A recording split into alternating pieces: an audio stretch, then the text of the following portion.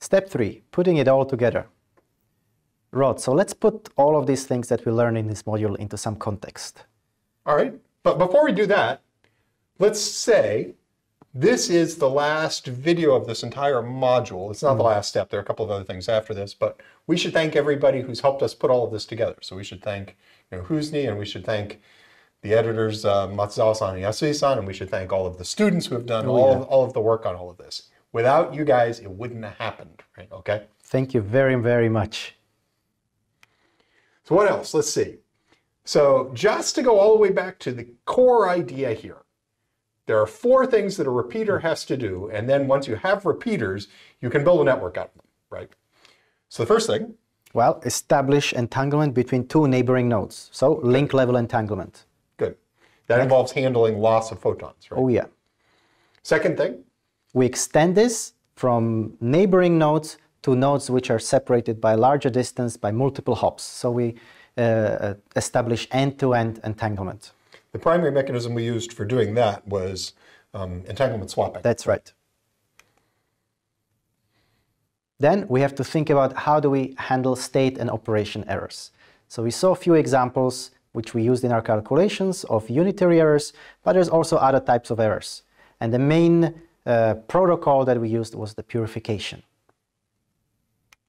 All right, and then the last thing? And the last thing, we have to think more in terms of the networking and how to handle things like routing, how to handle things like multiplexing when there's contention for resources, and how to manage all of these things, including security.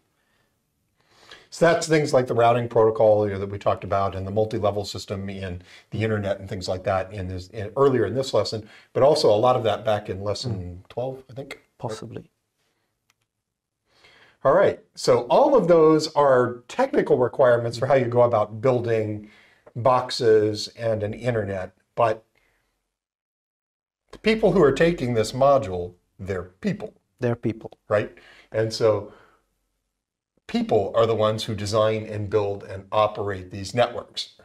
So this is the first module in what will be a pretty extensive and pretty in-depth sequence on quantum communications and quantum computation. You can choose sort of your specialty within that area.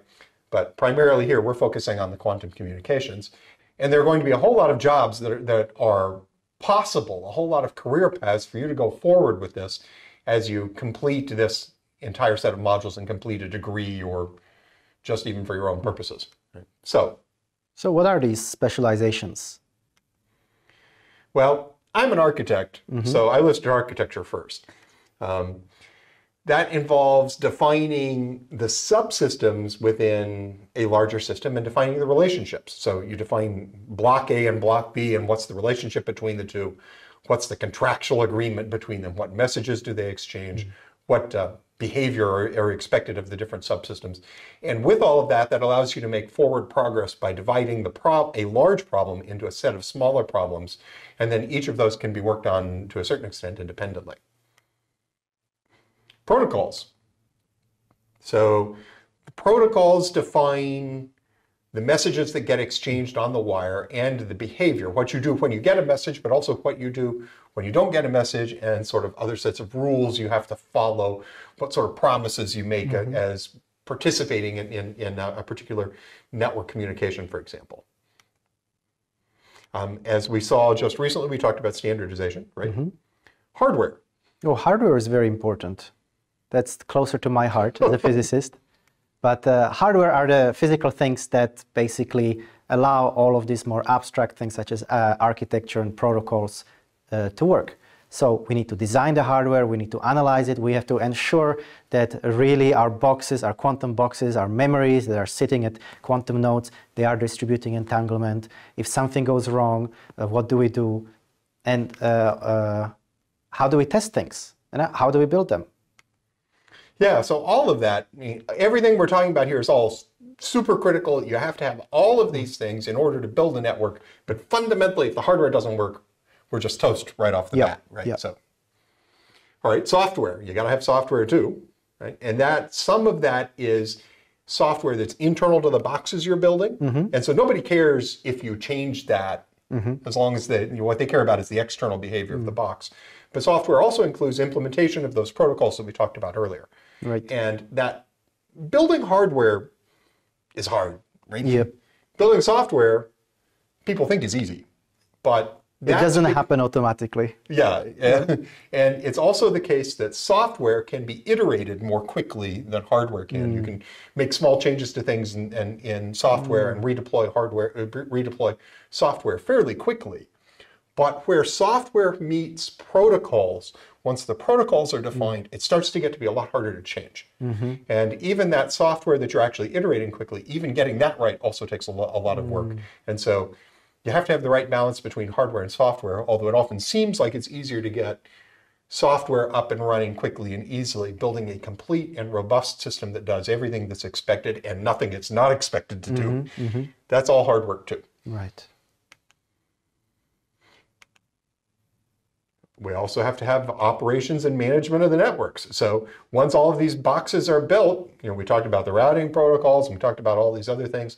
Somebody's job is going to be to order boxes from the companies that provide this stuff and bring them into your building and unbox them and set them up and turn them on and run them and make sure that they connect to the local systems and that everything works and that keep track of what's working and what's not. All of that's operations and maintenance, and that's an important career path in the classical internet as well. Well, next one is education and community.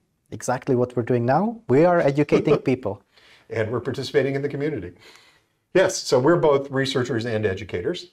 But this applies not only at the university level, where we are right now, but it also includes high school and also post-secondary education. So it can be educating the public as well as educating people within a formal school context. So all that's really important. So some of you could wind up as high school teachers, and that's a perfectly fine career path for going forward, because I'm certain that there are going to be quantum classes in high schools in the future, and somebody's got to be train the people who teach those. One other aspect in this is where we included community, is there's also a lot of discussion these days about the ethics of artificial intelligence, or AI. There is just beginning to be a conversation about the ethics of quantum as well. But there's also relationships with how all of this is going to fit into society and legal things as well, because in particular, quantum networks and quantum computers both have a significant impact on cryptography, which is considered to be a sensitive issue. It seems like a very disruptive technology. Anything quantum, whether it's communication or computation. Oh, yeah. Yeah, and so businesses and governments both care about this and how it's going to affect their own operations as well as their own societies. And then theory, that would be you, wouldn't it? That would be me, yes. There's always theories needed, particularly when it comes to quantum computation and quantum technologies. The things that are quite important are information theory. So the formal mathematical theory of how to process information, how to distribute information, how to communicate information. These are all included under the theory. And it doesn't need to be quantum, it can be also classical, but quantum is the more fun one, more surprising one. And the design of new algorithms, of course. we always want to know how to do things better, or how to do things which we haven't thought of. And quantum is the perfect playground for that. There's truly a large opportunity for creativity to kind of like let it run free and see what amazing new algorithms and applications we can come up with.